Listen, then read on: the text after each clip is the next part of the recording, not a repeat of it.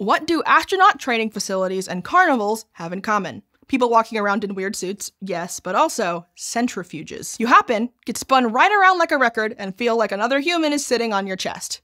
Maybe you get a little nauseated. Maybe you step out when it's over and fall over because your sense of balance got all messed up. But the centrifuges astronauts get to ride are way more intense than anything you'll find between a roller coaster and an overpriced snack stand.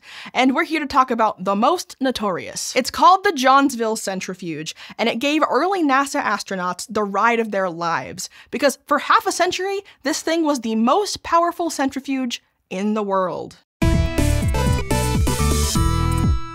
Centrifuge rides are just one part of your standard astronaut training regimen, and NASA has used them basically from the get-go. Even in the early years at NASA, scientists were beginning to understand the effects that extreme accelerations had on the human body. Now, to drop a bit of jargon on you, those accelerations are often referred to by the term G-forces, because from your own internal reference point, accelerating can appear to have the same effect as the force of gravity. 1G represents an acceleration equal to what you experience just walking around on the surface of the Earth due to the pull of gravity, 9.8 meters per second squared. So, for any higher number of Gs, you feel like you weigh more than you normally do. For example, during a space shuttle launch, astronauts were subjected to a maximum of 3 Gs. So at some point along their journey into orbit, a 60-kilogram astronaut would feel like they weighed 180 kilograms. Meanwhile, a driver at the Texas Motor Speedway can experience as much as 5 Gs on the turns, and a roller coaster that really whips you around can top out at around 6 Gs for very brief periods. That's similar to what NASA's astronauts in the Mercury and Gemini programs experienced getting into Earth orbit. It's also similar to what astronauts are expected to experience while landing in a Russian Soyuz spacecraft. But there was one time in 2008 where the occupants were subject to over 8 Gs. One astronaut said she experienced severe trouble breathing during that time, and another was hospitalized for excruciating neck and back pain. And I know what you're thinking. I'm not an astronaut yet. What can I handle?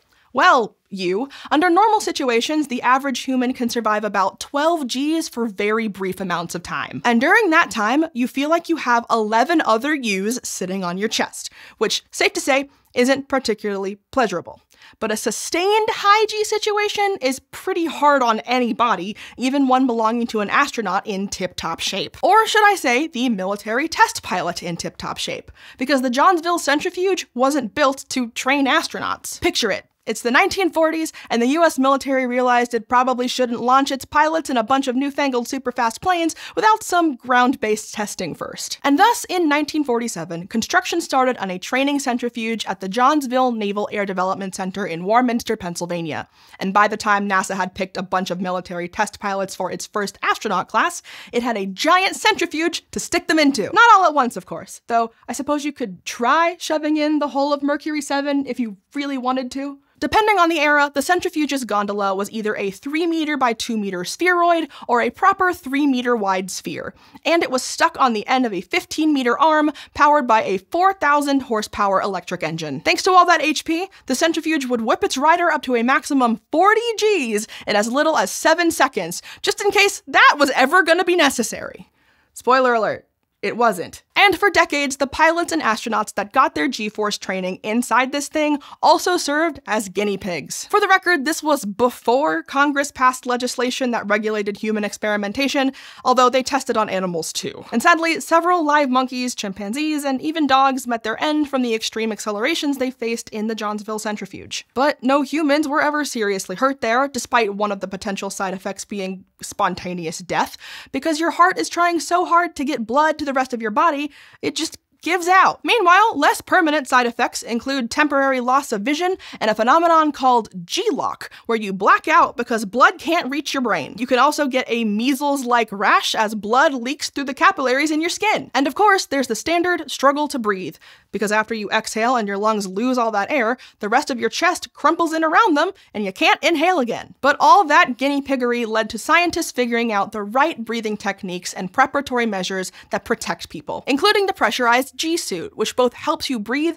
and keeps most of your blood where it needs to be. So we owe a lot to the pilots and astronauts that subjected themselves to what Time magazine once described as a torture chamber. But they aren't the only ones who went for some extreme rides, because no matter what field of science you're dealing with, you're gonna find a scientist who wants to be a guinea pig too. Take, for instance, the Iron Maiden experiment from 1958, designed by civilian psychologist R. Flanagan Gray. He had noticed that fish don't seem to be affected by accelerations, so he hypothesized that if you could submerge a human in a bunch of water, they'd better withstand the stresses of a high G situation. So Dr. Gray built a roughly human-shaped aluminum capsule, stuck it onto the centrifuge's arm, filled it with water, got inside, and cranked up the centrifuge basically as high as it would go. After about 25 seconds, he hit just over 31 Gs, and he stayed there for 5 whole seconds. It's a record that stands to this very day. Now, reports vary on exactly what physical side effects Gray experienced, but he was basically fine.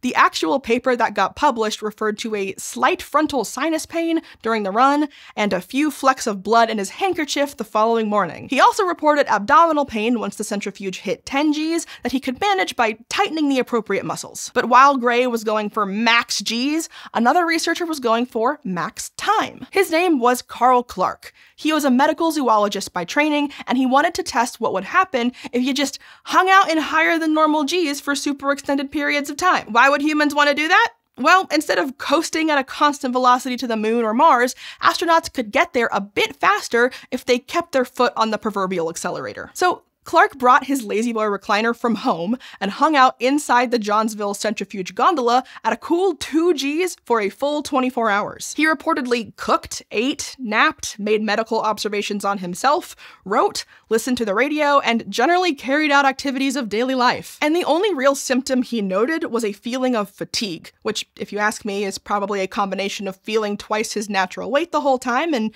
being stuck inside a gondola with nothing important to do. After the Apollo program, NASA eventually started training astronauts in centrifuges a bit closer to home, like the Brooks Centrifuge in San Antonio, Texas. It's capable of accelerating you up to 30 Gs, but your average astronaut will only experience 8 max while training for an emergency re-entry. Meanwhile, the Navy abandoned its Johnsville facility in 1996. The centrifuge itself was decommissioned in 2004. But parts of it are still there, and you can do more than just visit them. You can rent the building for parties. So if you live in the greater Philly area, consider having your prom, wedding, or bat mitzvah at what was once hailed as the world's most powerful centrifuge. But if you don't have that kind of money, you can get your hands on a shrunken down version of the Johnsville Centrifuge from our merch store. It's a pin, and it even spins.